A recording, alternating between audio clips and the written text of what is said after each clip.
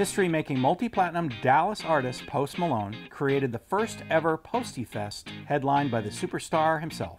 The all-day music extravaganza took over Dos Equis Pavillion. We were able to broadcast the lineup and feature videos of Posty the Devil Baby, who entertained thousands at the main entrance of the pavilion. The truck also featured Travis Scott's AstroWorld tour with a stop at nearby American Airlines Arena. If you have a festival that you want to promote with an LED truck, check out BulldogBillboards.com and give Rod Collins a call at 214-724-2729 to get started. You will be glad you did.